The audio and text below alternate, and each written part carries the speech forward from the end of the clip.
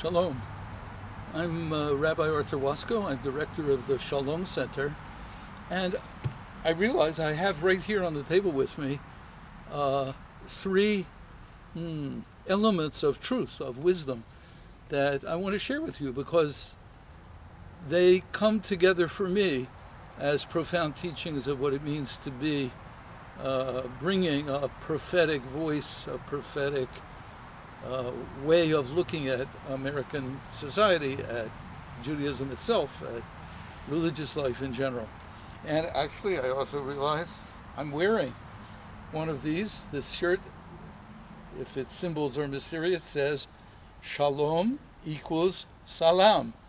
That is, Shalom, the Hebrew for peace and harmony, equals Salam, a Semitic word from the same deep root as Shalom, only in Arabic, also means peace. So what are these three elements out of which I want to talk today? So one of them, in a sense the oldest, though another one may be in some strange way older, is this: a translation of what Jews call the Chumash, the 5 books that we call the 5 books of Moses, the heart of Torah, a translation by Everett Fox. And the reason I love this translation so much is that it brings the Hebrew into English. It doesn't present a kind of idiomatic, easy English. It comes out feeling poetic. It draws on the Hebrew's word plays, on the breathing patterns. Everett Fox was studying the great theologians Martin Buber and Franz Rosenzweig, great German theologians of the mid-20th century. And together they translated the Hebrew scriptures into German in a way that was intended to bring the Hebrew alive in German. And Fox got so fascinated and excited by what he was studying that he decided to try to do it in English, and has now done it not only for the 5 books, but he's continuing into the prophets and other passages. So that's one. I said that was the oldest, but of course Greenlife is even older than the Torah. What the two of them have in common is the ancient name, one of the ancient names for God, in Hebrew, Yud, He, Vav, He, in the Western alphabet, Y, H, W, H. And when I once upon a time decided to break the rules and try pronouncing Y, H, W, H with no vowels, so it's not Yahweh, and it's not Yehovah, what came out for me was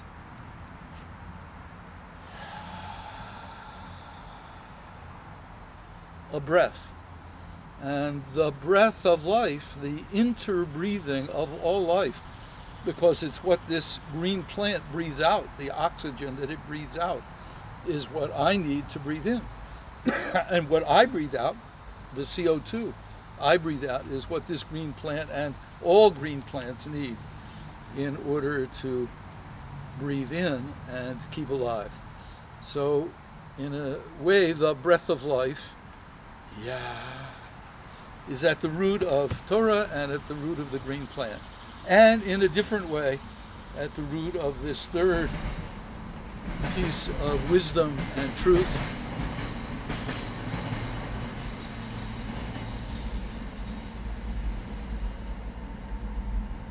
and in a way also at the root of this third aspect of wisdom and truth, this vinyl phonograph record made in the 60s of the voices of the civil rights movement in Albany, Georgia. And that's the way the folks of Albany pronounce it, not like Albany, New York. Albany. And I'm going to be explaining in a minute why this recording is so important for me. In fact, let me read just the first sentence of the back. In October of 1961, Charles Sherrod, Cordell Reagan, and Charles Jones came to Albany as a team of SNCC representatives to help register Negro voters. Still in the 60s, people use the word Negro rather than black or African American. And this photograph is of a pray-in about voter registration and about ending segregation. And one of the figures here is Reverend Charles Sherrod, a name that very few Americans might have remembered, though for sure the people who were involved in the civil rights movement of the 60s remembered, until very recently when his wife, Shirley Sherrod, became truly famous in American society. And that's what I want to talk about. I want to talk about Sherrod. That's what he was called by everybody. He wasn't called Charles, he wasn't called Charlie or Chuck, and he wasn't called Reverend. He was called simply Sherrod. In 1963, he, like some other workers in the Student Nonviolent Coordinating Committee, SNCC, pronounced SNCC, the sort of growing edge of the civil rights movement, the sit-in movement, the Freedom Riders, and the voting registration movement in the South, came for typically a few months at a time to where I was in Washington, D.C., at the Institute for Policy Studies, Center for Progressive Thought and Action. They came for time to think, to talk, to share their experiences, and to breathe outside of the intense and harrowing atmosphere experience of what it meant to be risking your life day after day, hour after hour, if you were working for civil rights and voting rights in the South during that period of time. And so I got to meet Sherrod. At the Institute, we were in touch with a number of members of Congress. Some of us, including me, had actually worked on Capitol Hill as legislative assistants to members of Congress. And since Sherrod was visiting us and talking with us about what life had been like in Albany, we decided to invite about a dozen members of Congress to come and listen to him do a seminar on what life was like in Albany. This was before the passage of the Civil Rights Act of 1964 or the Voting Rights Act of 1965.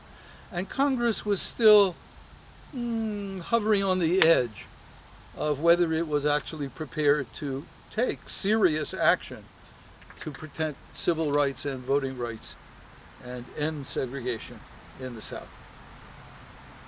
So we arranged a seminar one evening with about a dozen members of Congress and some of the fellows of the Institute for Policy Studies and Sherrod.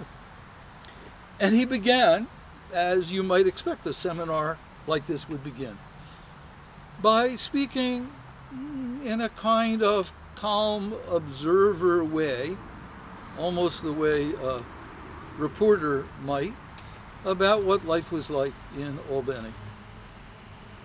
And then he began to talk about the churches, especially the black churches of Albany, and his own role as a young minister in those churches, a young minister committed to the biblical teachings of the holiness of human beings, the teaching that all human beings are made in the image of God, the biblical teaching that justice you shall pursue, that you should pursue just visions of the future by just actions in the present. That's why the Torah says justice twice.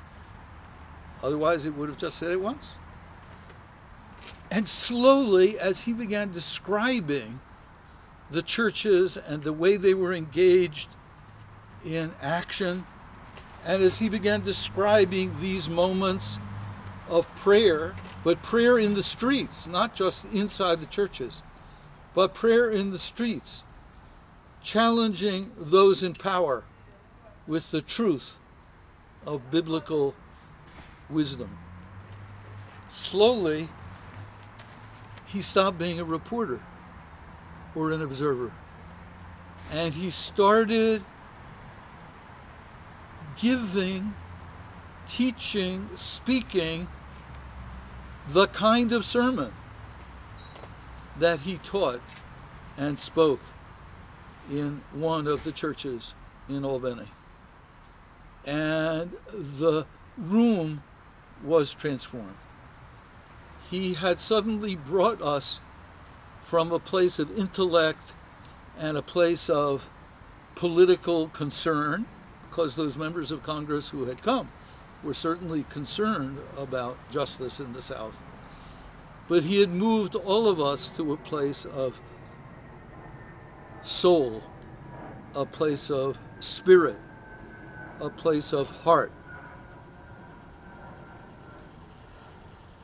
Those members of Congress were clearly transfixed, electrified, and so was I. None of us had anything like the experience of a gospel sermon which was about the world of injustice, the vision of justice, of God carrying the people on eagle's wings to a place of justice. None of us in that room had ever experienced such a sermon. And suddenly, we weren't just in a seminar room in Washington, D.C., at the Institute for Policy Studies. We were in a church, a synagogue, a mosque, a place of prayer, a place of passion, a place of soul. The members of Congress left that night transformed, and so did I. This was in 1963.